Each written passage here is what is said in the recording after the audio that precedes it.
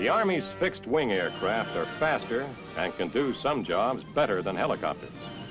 But even these machines, with their increased speed and power, are developed with the emphasis on the same qualities the helicopter must have: rugged performance and the ability to live and operate in the combat zone where the fighting man lives and works, where only improvised aviation facilities are available, and where takeoffs and landings must be made in extremely tight areas.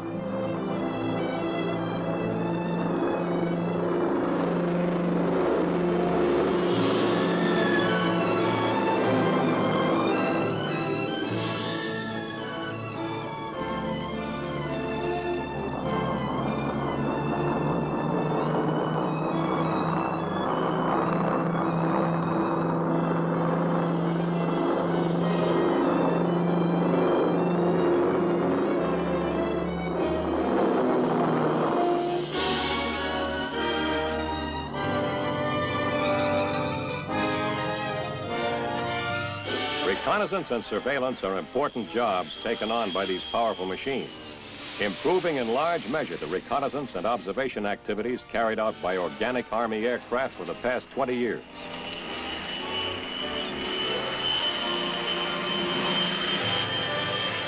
A camera in the belly of the plane is activated and a photograph is taken.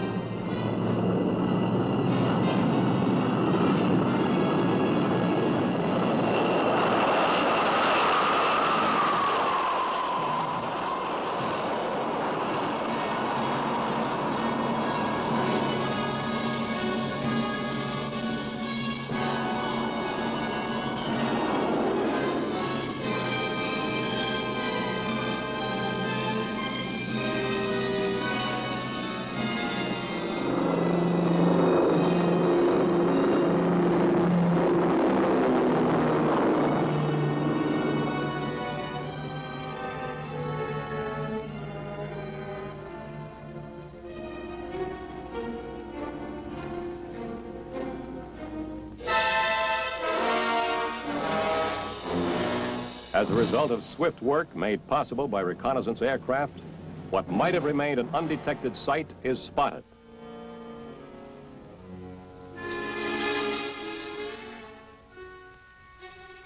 And what might once have appeared to be an empty and abandoned village, devoid of life, is identified as an enemy stronghold.